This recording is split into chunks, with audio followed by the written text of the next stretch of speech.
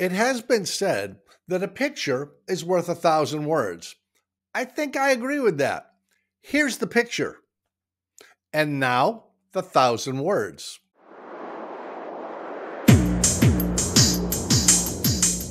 I was reading an online publication recently, and this picture showed up to illustrate a story about a flight school. And there was a comment made in the online comments section about this picture that really disparaged this pilot. The commenter was essentially saying, what is he doing touching the propeller? Doesn't he know that's dangerous? Where is his CFI to stop him? Well, I'm here to tell you, there are a lot of good reasons to touch a propeller. As a matter of fact, there are reasons you must touch a propeller if you want to fly safely. We're going to cover a few of those, but let me just start with the big overarching message. You should respect the propeller, but you should not fear it. It's just part of a machine, and if you know how the machine works, you can do this perfectly safely. This is an old belief, and it is kind of an old wives' tale that you should never touch a propeller. Incidentally, as long as you're here and I'm here and we're talking about fabulous aeronautical topics, why not go ahead and click the like button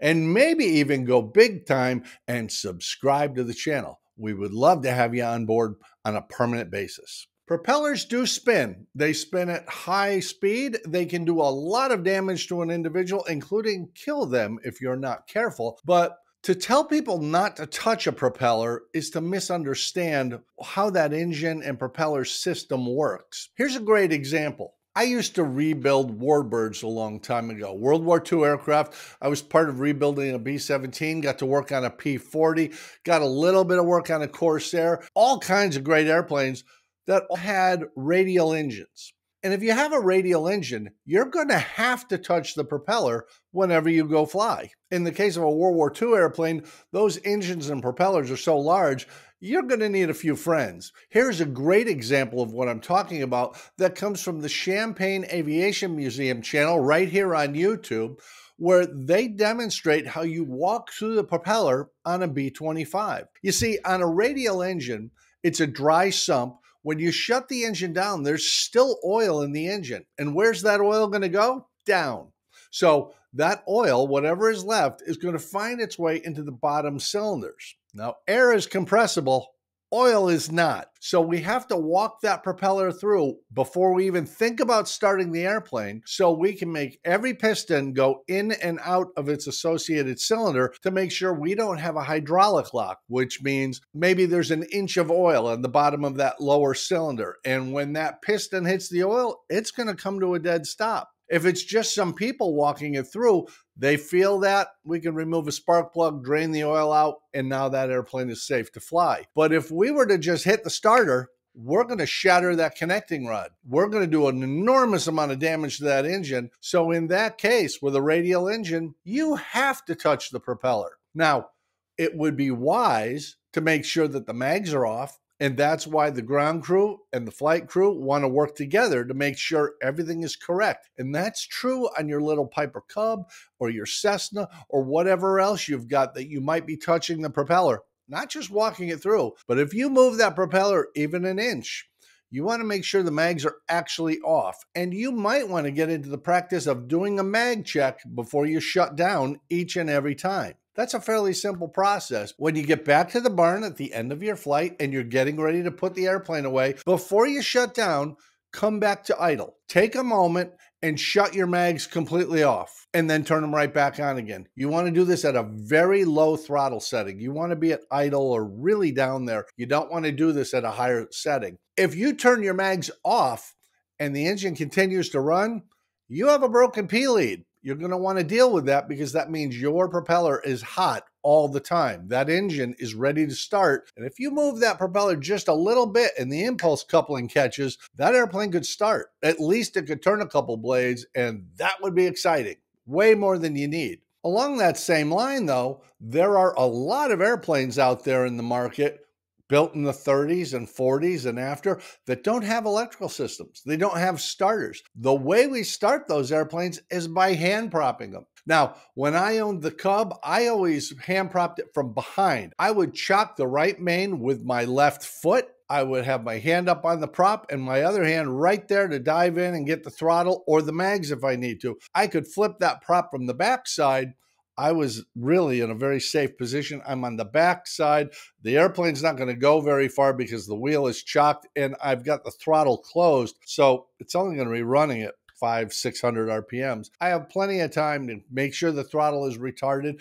And if there's a problem, I can just shut those mags off right away. Here's a great example of real-world hand propping of a Luscombe right here on YouTube on the AeroWork channel. Now you'll notice he flips the prop through a few times and it doesn't start. That's not a failure. He's flipping that prop through to circulate oil and prime the carburetor. Once that's been done after 3 or 4 circuits around, the pilot will turn the mags on, he flips the prop, and boom, it fires off and goes. It's a very safe process, and you might even notice this young guy swings his right leg in such a way that the inertia takes him away from the propeller arc. That's a really good idea. If you can't hand prop from behind the prop, being able to use your body weight to carry you away from that arc is a really smart move. Now back to the picture that started all of this.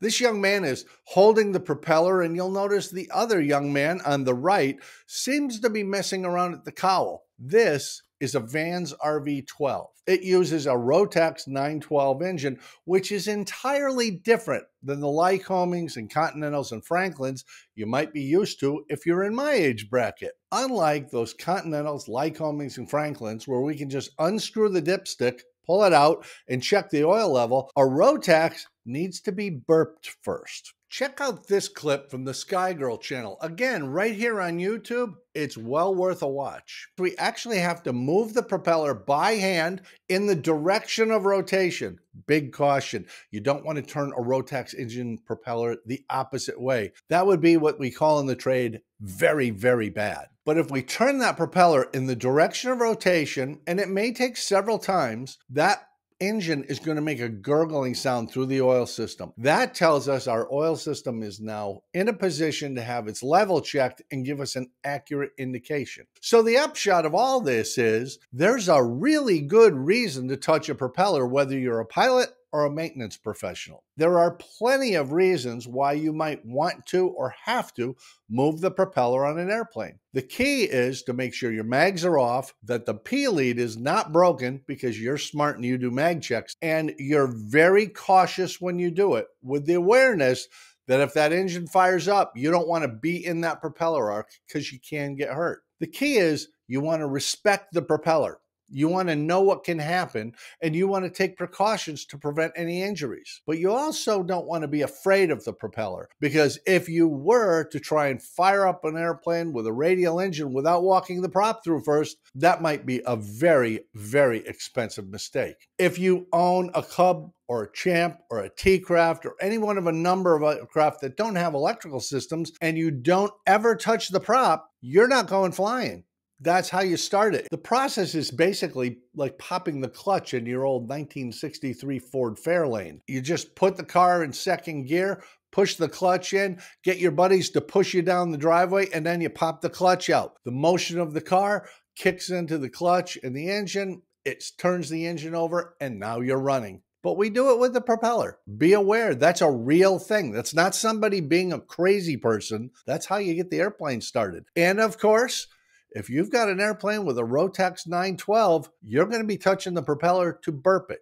So don't overreact when you see a picture or when you're out on the ramp and you see somebody moving a propeller. That may be a perfectly reasonable thing to do. Of course, having said that, don't just walk up to some stranger's airplane and move the propeller because you feel like it, because you don't know if they did a mag check. You don't know if the P-lead is broken, and you really might make some enemies if that thing starts and then skitters across the ramp and crashes into a hangar. You don't want to be that person. Thanks so much for watching. I know it's a little weird, but this is a real topic. There are people who honestly believe you should never touch a propeller, and with certain caveats to that idea, I'm going to say they're incorrect. It may be okay. It may actually be necessary. Hey, thanks so much for watching. Always great to have you here. Come on back next week and check us out right here at MadPropsAero. We love having you around.